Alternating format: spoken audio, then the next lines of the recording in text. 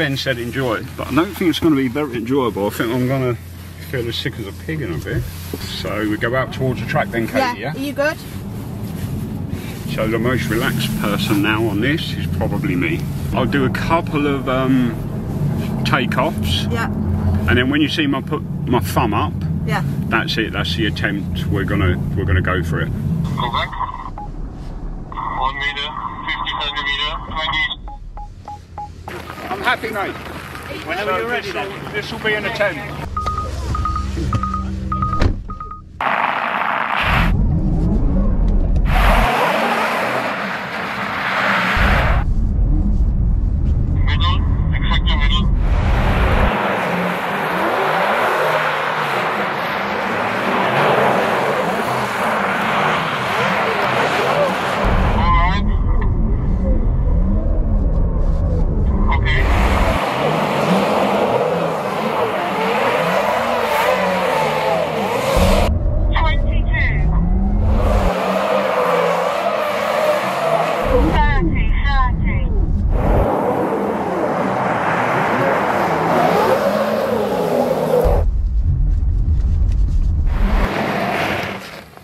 The car just cut out.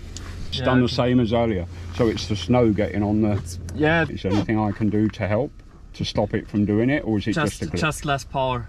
Less power. That it's less snow and just less power. Okay. I mean, you're going to go through the ice if you do more, eh?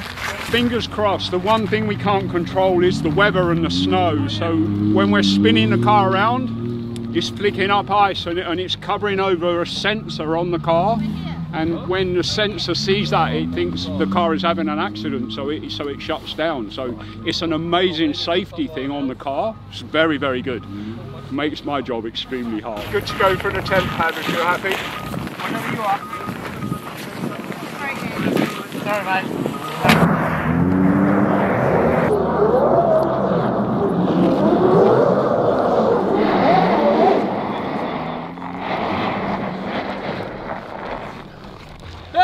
I've just had an amazing fun experience. It was a lot harder also than I thought it was going to be.